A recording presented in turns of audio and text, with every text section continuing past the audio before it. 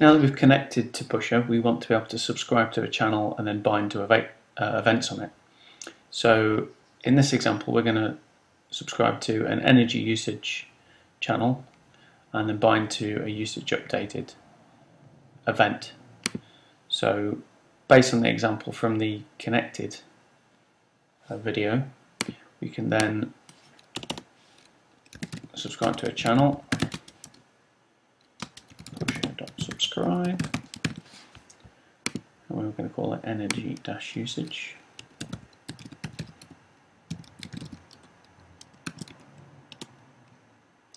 Then we want to bind to an event on that channel. We're going to bind to usage_updated. And then we pass in a handler, we get the usage information.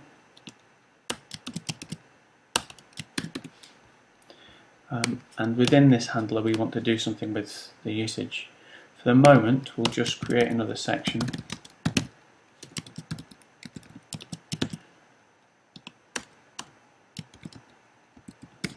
And we'll just output the contents of the JSON. So we'll use jQuery to get access to the element. We'll set the text to, we'll stringify the JSON, or the object that we passed. Okay, so this is all very well, but how do we test that? So we can test it in a couple of ways. We can actually call emit on the channel object, or we can use the Pusher dashboard.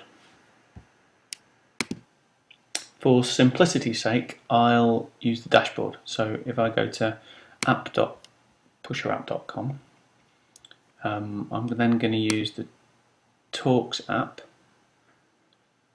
and I'll use the event creator. Here I can put in the channel name. So if we take this energy usage channel name, paste it in there, and we take the event usage updated, and we paste it in there, and then we want to pass in some event data. For the minute we can just pass in a property hello with a value world. So if we go back over here, we'll see on the right hand side there's just the connected. Let me put some text in there. We can say nothing here yet, and then I can send event. So my event has been successfully sent. If I go over here, we can see we've got hello world has appeared on the right hand side. Now the actual format of the data is going to be a bit different, so I've got that stored here. So we've got quite a bit of information in there. We've got a header, we've got a payload, number of devices, because this is an electricity usage example.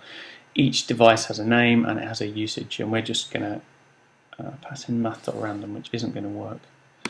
I can make that 5. I can make this